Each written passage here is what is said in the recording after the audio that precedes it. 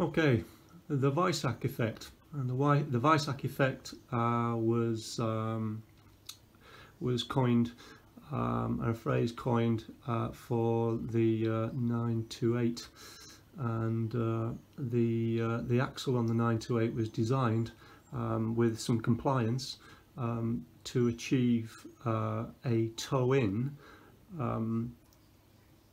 when the throttle was lifted, or if there was sudden braking during a turn. So under drive, obviously the wheel here would rotate in this direction, and the Weissach effect on the 993 has been further developed and included in the design. So in essence, I can't drive the road wheel and I can't brake it, but what I can do is show you the effect. So if we transfer to the plan section, and I grab or press so if we can imagine, we are now going to accelerate. What will happen is the toe will toe out as per the program. Not a massive amount, but sufficient, and you can see that toe out is being allowed by the compliance bush moving outboard, and you can see there that the wheel is toeing out.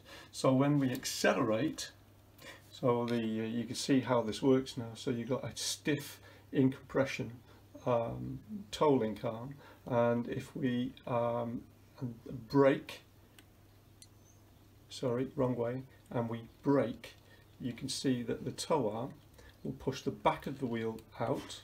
You can see the ball joint there moving in response to the force being applied inboard. So inboard produces a toe-in effect. So that's braking in a turn, and then if we lift off in a turn, we get the same toe-in. That then catches there's a lateral load on the wheel, and produces a steer effect which counters the front axle and produces a safer understeer. The kinematic toe arm, or the kinematic arm, so we get changes in toe as a result of the geometry of the arms in space. We can adjust, and just to again walk you around this model and talk about the parts that we refer to as the toe link, the A-arm, the kinematic toe link, which is adjustable at this point, and the other link arm, which is the camber adjust link arm. So we'll come on to the effects of these just now, what the effect of changing the length of the kinematic toe arm. People want to do this, or need to do this, when the car is being used for sport use potentially, because they don't want the safety aspect. So we're going to adjust the length of the kinematic toe arm here. We're going to see the effect in real time to the geometry, static geometry, and what happens at the wheel. So I'm going to move this in and out.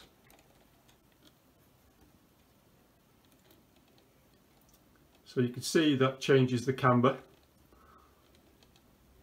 but it also changes the castor of the rear wheel by in and out. So next I'll show you the impact of that adjustment, which we can make when we're doing a 993 geometry. So you can see I've increased the length of the kinematic tow arm on the eccentric adjuster at this bush here. It's a rubber metalastic bush. You can see that that has now affected the rear camber, and we're wearing positive camber. But the key here is what happens when we move the suspension. So watch that toe as I go through bump now. You can see that this now toes out through bump, which is a dangerous place. That's not soft, that's not stable, and that's not agile, or maybe too agile. So that develops a toe out. That's a toe out, which is unstable. Now let's shorten the kinematic toe link, and we see what effect that has on the steerage of the wheel. You might want to call it bump steer. We've shortened the kinematic toe link now, and we've got back to slight negative camber on the rear left wheel. And to prove how that affects the bump steer characteristic of the rear wheel, let's put it through some bump, and you can see there now we get toe in. So kinematic toe and the 993 arcs is really quite complex, because it comprises of two things. The kinematics of the links given by the links will present a path in space for the wheel to follow, which is beneficial.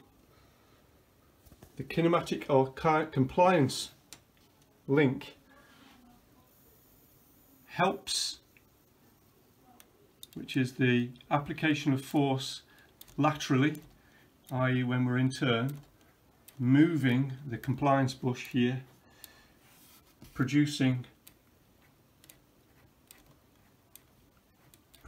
toe in, and the model shows that really quite well. On the actual car, this point here is an adjustment point as well as a bush, and you'll see an eccentric adjuster here, and the same with this one here, another eccentric adjuster. There's a third eccentric adjuster which is up buried down at the back here, which is on what we call the camber. We find if these have not been, if the car hasn't had its geometry done or a wheel alignment done in many years, we tend to find that these points are prone to seizure, and which necessitates then us having to cut them out with a cutout with a reciprocating saw, replace the bush and the eccentric bolt that goes through.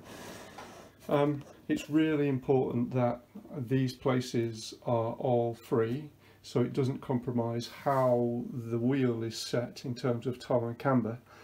And of course it's critical that we adjust the kinematic toe, and we do that by placing there's two ways of doing it. One is to place the OE, the factory tool, on the wishbone here, and on the control arm, on the toe control arm.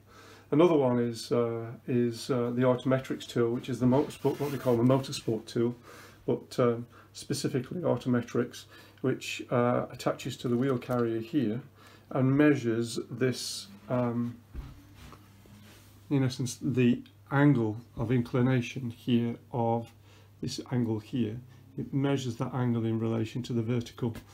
The key is that when we set the kinematic toe, that whatever we do for this wheel, we would do for this wheel, which is not here. But we've had some traits and characteristics that you might want to be aware of when the kinematic toe is set incorrect.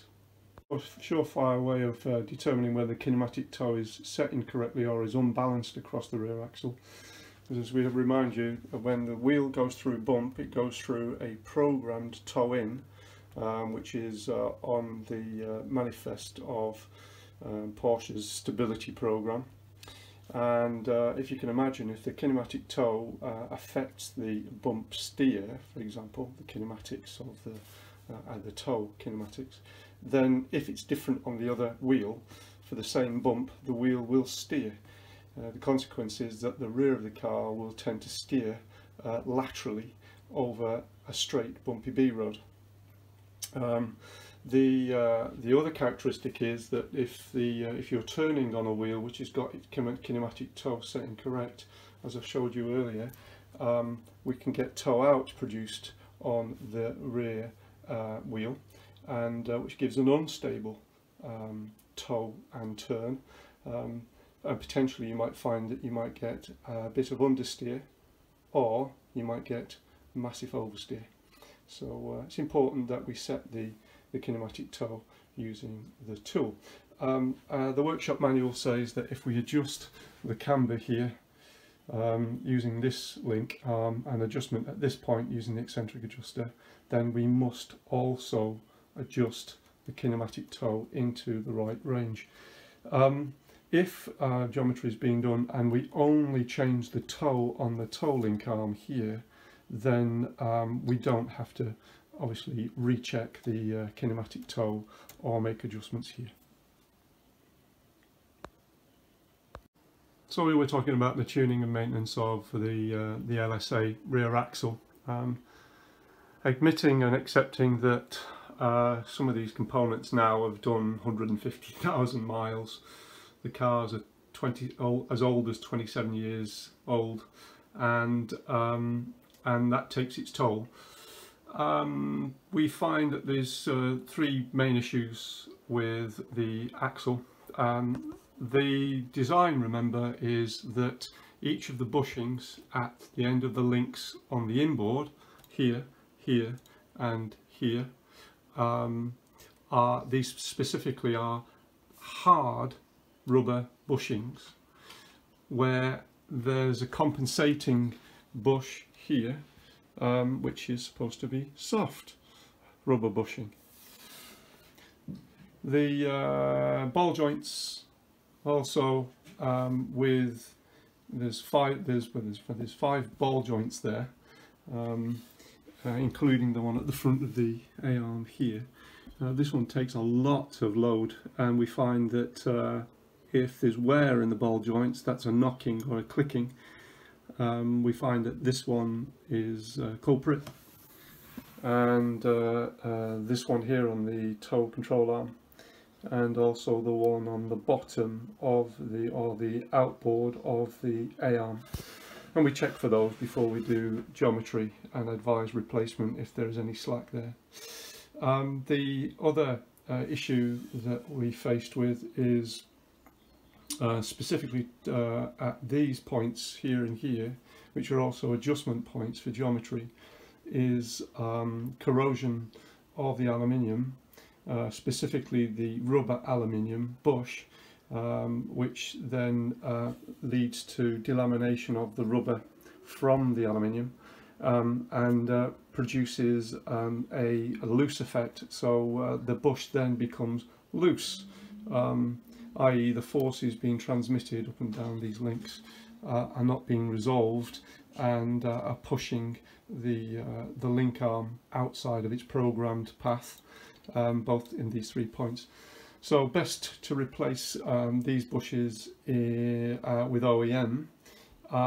We very rarely see issues with the inner bush here, but if we are going to have to replace the A-arm because of the ball joint wear, then typically we will, if we can't find an original OE replacement, we will take this bush out of the outgoing arm and fit it into the new arm, so that we've got the same amount of compliance across the rear axle.